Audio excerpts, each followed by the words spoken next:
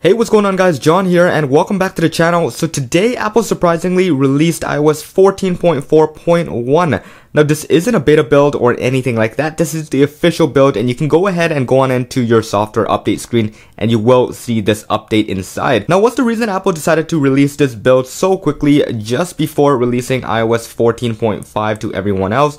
Let's talk a little bit about that right here. So first things first, this update is going to be coming in at roughly 150 megabytes from what I can see. This is on the iPhone 7 Plus here. It might be different according to which device you own, but let's quickly jump on into the settings tab here, going on to general, going to about, and you guys will see the brand new build here with 14.4.1. Now one thing I do have to warn you guys is this device specifically had to restore from factory to update to this build. I'm not exactly sure what the issue is, but it had to do it in the end. So as you guys can take a look right at the bottom here, we have the full available capacity back again. Now the chance of this happening to your device is very low, so I do recommend going ahead and updating to this as soon as you can. So let's talk a little bit about what it is exactly. So this is a very important update because you see that they are releasing it so quickly and so close to iOS 14.5. So I think that Apple really couldn't wait for this to come out just because it is patching something very big. Now as typical Apple, they never really disclose what it is they are patching.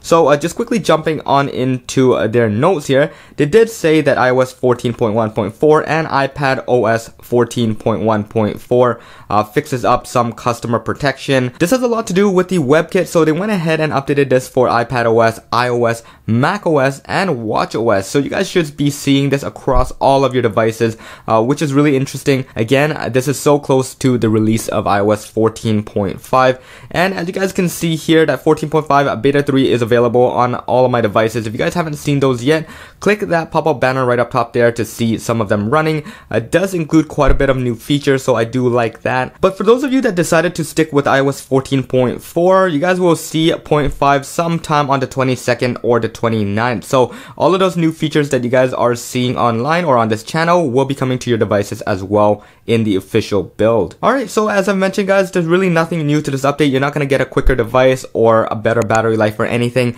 Roughly 150 megs, and that is to fix up some vulnerabilities underneath. And I see that Apple's really on top of this, so I really appreciate Apple for giving us this right before the next beta.